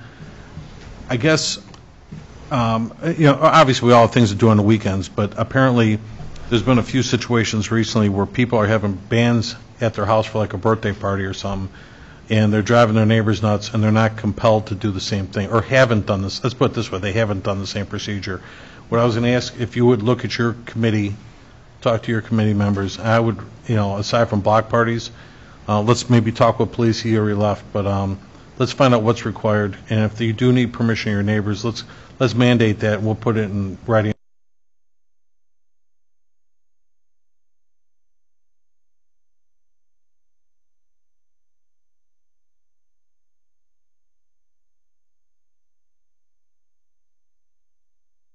Property as well as the front end. So, Howie, do you want to make any points? Let's see, what I'd like to say is that even at the figure I'm sure you have the 260. Could you talk into the Speak microphone? into the microphone. I'd like to say even at the figure of 260, there's going to be even more expenses that are not even in here, and that's why I'm asking for the more money. One of the things I know I'm going to need lighting in the back. I'm going to have to put up a fence because I have a building there. And I've been through this before where when I put the roof on, I had an estimate of 103, and I got, I think, 83, and then when it was done, it became up to 133. And I pay, so I know I've been through this before, and I'm going through this now again. I know there's going to be a lot more expenses than they're showing here. I think what's important here, and certainly we all appreciate, Mr. Shanowski owns the strip mall where Nancy's Pizza's at in the currency exchange on 115th and Pulaski. That's the property we're talking about here. And we've seen this in a lot of locations where you've got limited parking because you've got so many storefronts there. And now, how big is the venue for the new restaurant for Rocky's? Who's considering your place right now? How big is that storefront that they're going to take? About 2,400 square feet. 2,400, okay.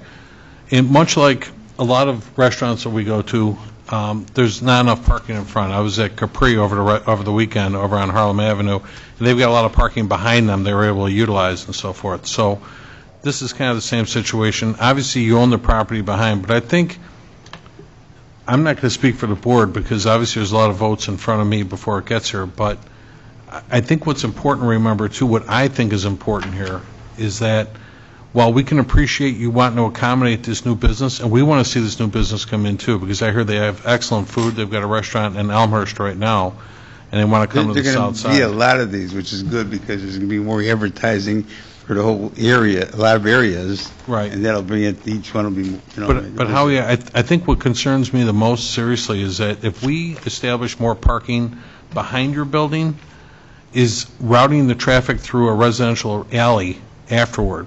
How are you going to get them out?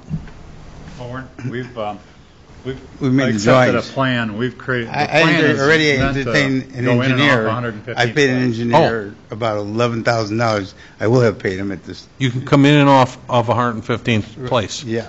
I mean, yeah, And place. he made plans ready. I mean, the engineer made the plans to show how it's going to look. Okay. And then I had asked Roger if we could use the alley. He asked if that was possible. They said no, so we worked around that. Okay. But we just come back off the street. Because you're going to meet Wednesday night with planning and zoning, right? Yeah, correct. Okay. So while we're considering what we want to do on our end, trustees, you're going to be meeting with our planning and zoning commission to get their approval on this plan as well. Correct. Okay. The other thing, too, is when I say, I want to go in for around 200,000, and this 262,000 doesn't even include this engineer that I'm giving like $12,000 to. I mean, by the time I'm done, it's going to be, I'm sure, in excess of a $300,000 deal. Okay. Because, like I say, I've been through this where I know whatever comes up, I want to make it right, as long as we're doing it.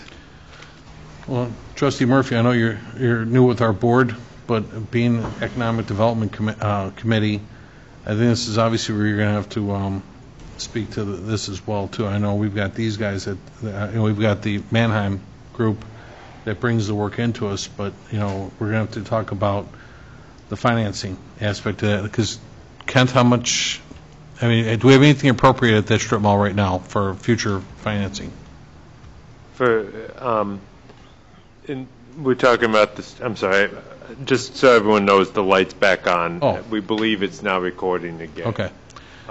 We're talking that one, because I had to step out to work Okay. on that with Brian. We're talking about the mall. Mr. Shinowski, 11515. Yeah, Yeah. 11515.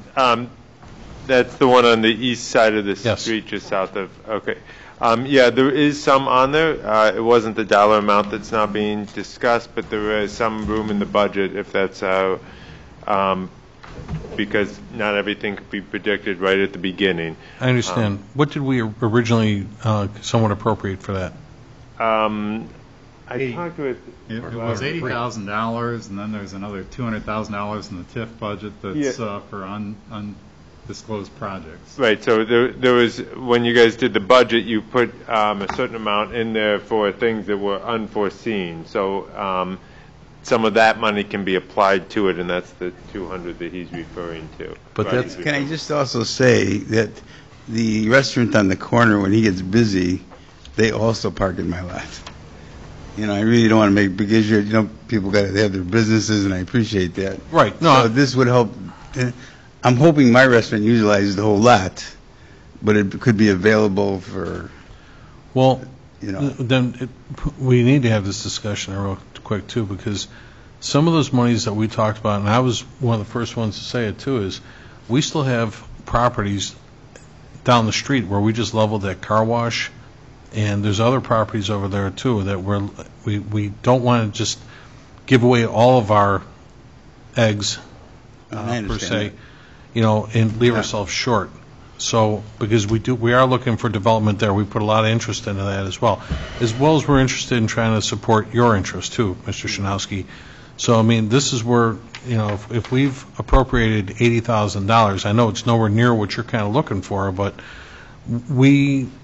obviously, we've looked at this a few times as a board. We didn't just pull that number out of the sky to say this is the direction we were going with that, though, too. Okay.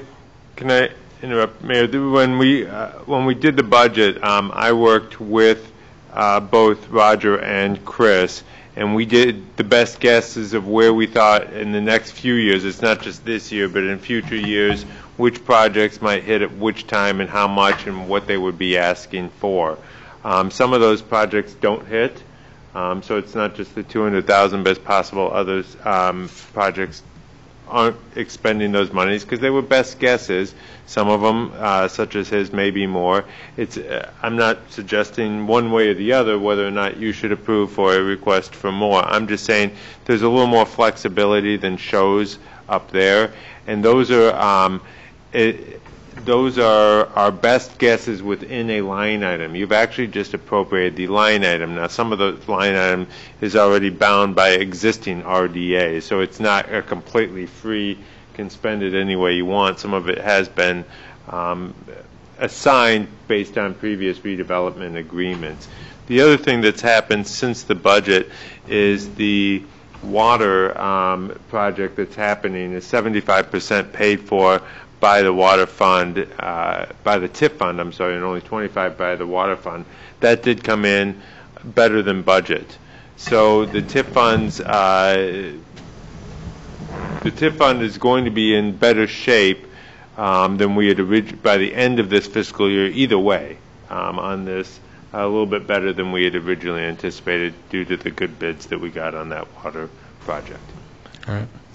Just side information. I'm not saying one way or the other on any project, but yeah, I don't want to cut off the Planning and Zoning Commission either. I'm just saying this is two parts of what you're doing. Yeah. It's one, getting the endorsement of the Planning and Zoning Commission to actually do that parking lot that you want to do, and two would certainly be what you're asking us to do is support some of the financing. You know, and whereas again, for the record, you know, when you talk about TIF financing is tax increment financing, you know, we essentially look at where our return on investment is too, between your property tax and any kind of sales tax revenues that come back to the village, and sometimes, you know, that could be 10 years or so to get to recoup our monies just ballpark. I don't know what it's going to be, what we're looking at right now. Roger, what is it going to be? I could probably ask you that. What do you estimate in our return on that? Well, our return's going to be about $40,000 in new revenue every year. And, the likelihood of sustaining those other businesses there that are generating revenues, most of which are coming from Nancy's Pizza, because they're the other restaurant operator, and maybe the popcorn stand. But okay. I don't think the gross at the popcorn stand or the beauty salon is that great. A lot of it is predicated on the gaming. Right. Mm-hmm. That is, at some point in time, the gaming can become somewhat saturated, and the estimate here was $500,000 annually. Yeah, and when I She talked to the me- mayor about this, the mayor said that the average right now of all the gaming licenses is about $20,000 per license. But yet this one's projected at 24. 24, right. But, and I will say, I was actually looking at this with Trustee Murphy before the meeting this evening, and we were just doing a comparative again, and let's just say we took one local business, a restaurant in town that's got gaming right now, and actually the return to the village was, what was it, 7,500? Yes. So call it maybe somewhere between $7,500 and $8,500 is really the return on that, to us on that particular venue, and it was a comparable styled restaurant of what Rocky's is going to be. So we can't. All they're asking for is a beer and wine license. I understand they have great food, but we don't want to put a lot of stock into, as the trustee just said, just gaming. Obviously you have an overall strip mall there, so. Can I just ask this, though? Because I know maybe at another time, the main thing for me is to see that parking. Yeah. Okay, so if I could do the parking now, or, I don't know, in the front later, then I could swing it with what's allowable. The parking figure came in at 150? 162. 162,000. So again, even with the 80 that we've kind of somewhat earmarked, we're in a 50-50 with you on that. But if you could come up. If the board decides to go with that. Yeah, I know, but I'm just saying, the main thing is the parking. If I get the parking, then I could have this tenant. Mm-hmm. And I get it. The parking's, the business is predicated on the parking. Right. Mm-hmm. So, right. All right. So, obviously, trustee, you'll have to bring it back to the board, for consideration. We've had a presentation tonight for that, and then certainly we'll wait to see what the Planning and Zoning Commission recommend. If they're going to give us a recommendation the board will give final approval, I should say, on it and stuff then too. Just so you know, there is an engineer papers on it that I submitted, so. Okay. The other thing that Howie has furnished us, and I'll put all of this stuff into the folder in the village's shared drive if you want to look at the information, but when he showed me his income and expense statement for the property, he is making a very marginal return on the property, and so whatever the village puts into it for a grant really benefits more the neighborhood, because he really can't sustain a really high investment in that property. And I think we've already demonstrated that we want to work with them, because we went 80%.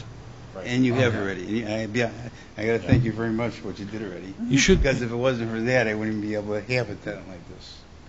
No, and there's things around you too, Mr. Shanowski, that we're really looking forward to some positive things. Like we just said, like across the street at Official Cuts, he's putting up a brand new facade that's going to look nothing like it does now. And that's going to be a barber college. And, you've got a lot of other things going on over there. So you're going to have some local entities that are going to support your business, your strip mall, I should say, too. So, all right? Each will feed off the other. I mean, if it looks good, then, when you get a tenant like this, it could help the other tenants in the shopping center. Exactly. Well, good luck, and then we'll talk later after we get the recommendation from them. Direction, maybe at next Monday's board meeting, you can give us some direction about how much you feel comfortable allowing us to fund through the RDA, and then we'll negotiate. I guess the difficulty is that, as the finance director has indicated, is a lot of these numbers have changed. Right. And we've got a lot of unknowns going forward. We've got a car wash that we've demolished. We've got another piece of property that we've yet to sit there and demolish that in order to make it ready. And then what happens when a business comes forth and says, I'd like to locate on there, what are you going to do for me? And if we've got nothing left in the piggy bank, maybe we can't even get rid of the property that we've got significant funds invested in. Well, we've sat down and forecast those needs into the future, working with Kent, and there will be resources to be able to address those 2019 budget or the 2020 budget, as the case may be. Right, but as the finance director has indicated, is a lot of these numbers that we're talking about today have already changed. So those things that we talked about in the budget, which quite frankly, I don't recall all the numbers. Right. So it just, for us to, me personally, for me to sit there and grab all this information and think, okay, great. I mean, the premise behind it, what I can see from the drawing, that looks great. But you need to know what the resources that we have available so that we don't sit there and throw all the eggs in one basket here. And not that it's going to be, I think it'll be a fine looking basket. Yeah, right. But at what cost to the rest of the development? Right. Well, like I say, my main concern is to make it so they're able to get in there, and maybe in steps, I could get it all done. Okay. Right. It's easier in steps, to be honest.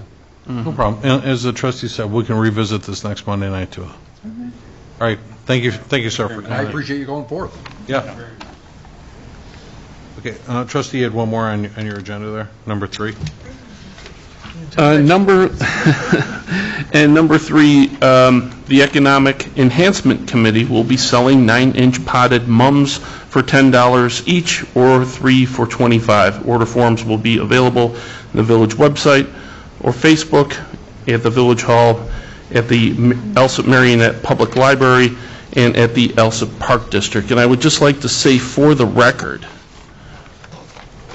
I have made the first purchase. You bought mums? I bought mums.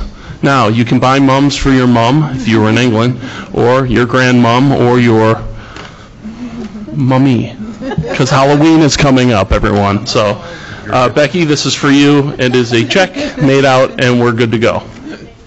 So, moving on. That's all I have. By the way, just quickly, just one sentence. So we have received quite a few checks after the newsletter toward the beautification of the village as well. And we thank everyone that have donated monies to our village for the beautification of our community. I think that's a wonderful thing a lot of folks are doing. So moving along, Plan and Zoning Committee, Trustee Zelinski.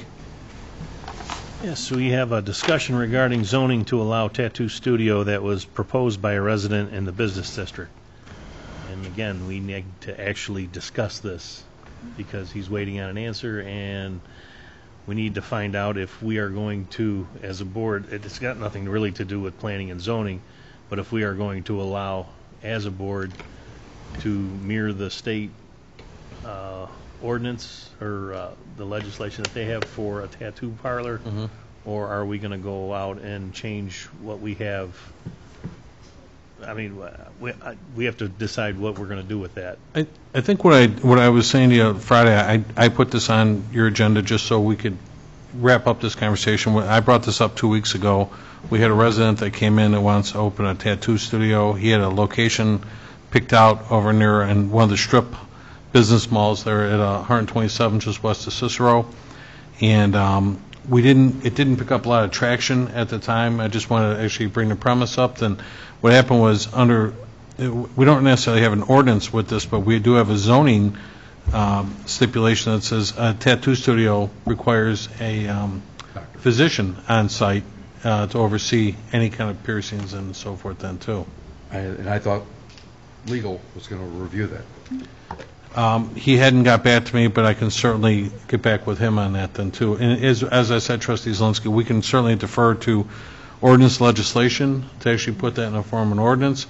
I think most importantly is, I'm partially answering my own question. We can have legal gives, but he's looking for direction too. Do we want to pursue this? I guess that's the main question. What's the problem with it as long Business. Yeah. Right, as long as it complies with law? All right. Well, I appreciate the positive response. What I'll do is because we didn't really get much of a response when I first brought this up 2 weeks ago. So, from what I understand, our ordinances are more strict than the state's. Right. They are. So, are we willing to bring it down to the state standard so he can? That's the question. That's why I put this on here. Well, Should we take a consensus of that? Well, or what specifically, though, what is the existing ordinance and what does it currently state? It's asking for a licensed physician to be on premise, which is ridiculous, I think. Yeah, How are you to be profitable But if you have a there's more to licensed it than physician? just that, so. Wow. That's the, and I don't have my in front of me, but when I listen to other communities around us that have tattoos, many do. In Crestwood, I think they got 4 or 5, and I don't think Oak Lawn had any. Chicago Ridge had 3 or 4, and so forth, but I can just tell you, I highly doubt they have a licensed physician on staff. As Trustee Murphy said, that'd be an awful expensive practice to have for a sporadic business, for sporadic sales. So, as you just said, and this is why I said, starting this kind of quick conversation, was if we want to adopt the Illinois Department of Health's ordinance, I'll certainly get that to everybody. And if everybody's we can bring that to the board for an approval if we want to accept that, and adopt Illinois' policy as opposed to, right now, we have it in zoning form, not in ordinance form. That's why I said this was a plan. Well, I'm all for changing it. Okay. Straw poll? Let's see. Elzell? Yes. Okay. Trustee McGrill? I would just like to review the ordinance and the zoning. No problem. That's what I'm saying. I'll get everybody a copy of that. You just said you were in favor of it. I was in favor. Okay. And then Trustee McGlohorn? I'm undecided. Okay. But a copy of that, and maybe we'll bring it back to the board next week. Or Trustee Kankar can, I'm sorry, Attorney Kankar can get on that right away and stuff, and so I'll take a look at that. Okay? All right. Thank you. We'll finish up here then. Special committee reports, village properties, Trustee McGlohorn. No report at this time, Mayor. Oh, that's right. And the insurance committee, Trustee McGrill. No report. Ordinance and legislation, Trustee Murphy. No report. IT, Trustee Dalzell. I'll defer some of my time to Trustee Zelinski so he can finish his train of thought. All right. Well, I was just going to say, going back to planning and zoning, there was 3 cases that are going to be heard this Wednesday, unless you have that 4th one that you were going to add to it. I forgot, what was it? I only have the case numbers here. I don't have what they were all for, but I thought you were going to add a 4th Oh, one. no, it was just a question about what we brought up, Rocio, Okay. we just mentioned here. And that's all I have. Yes. I got nothing. All right. Human resource, Trustee McGrill. No report. All right. Health and pollution, Trustee Murphy. Number 1, we have September is National Suicide Prevention Month. If you or someone you know needs emergency assistance, contact the National Suicide Prevention Hotline at 1-800-273-8255 or visit www.nami.org/find-support for more help. Number 2, I have a presentation of the August 2018 activity report. And just on a side note, the circus is in town, where this starts tomorrow with sponsored by the Alsip Park District. It is running Tuesday and Wednesday from 5 p.m. to 7:30 both days. This is free to Alsip residents, and along with that pertaining to health, Linda from the health department will be there to check temperatures and make sure that safe food is being served and all good on that. Also, I also have another bit of information that the village and the Southside Suburban Mayor's managers will be offering discount tickets to Great America, Six Flags Fright Fest on September 15th and 16th or October 5th through the 8th, 2018. Your price is only $40, well, $39.99, so you're saving over 50%. And again, this information is located in the front of the Village Hall. And that's all I have. One quick note, too. I mentioned to Trustee Murphy right before the meeting. I had a meeting with our health inspector, and we're really getting inundated with a lot of municipal violations for people not cutting their grass, especially in backyards. People are letting their grass go something terrible, and we're doing our best to keep up with you, too, but it's unfortunate. I just want to make it a record, for the record, just to say, there's no excuse not to cut your grass. I mean, this is crazy. This is actually, becomes a habitat for rodents and whatnot, and people aren't even using the weed whipper, like letting the grass grow up against the side of the garages and everything else yet, too. So we're doing our best to get folks to comply, and certainly we look like the bad guys here, but all we're doing is looking out for the health of you and your neighbors and stuff then, too. So, traffic safety, Trustee Dalzell? No report, Mayor. Any presentations, petitions, or communications? Any unfinished business? Just for the record, I did want to let everybody know that even though it appeared that the audio singly was not recording, the video had been recording the whole time, and there is audio associated with the video. So the meeting is complete on video. Brian, I'm sorry, had confirmed that for me. All right. Nothing inappropriate was done or said, except we mentioned we mentioned the Bears, and that was bad enough and stuff. So, I'm sorry, I was there. Thank you. Next is the any new business. Then can I get a motion to adjourn? Make a motion. Second. All in favor? Aye. Thank you very much, folks, for joining us this evening. We'll adjourn this meeting at 9:35. Thank you for joining us.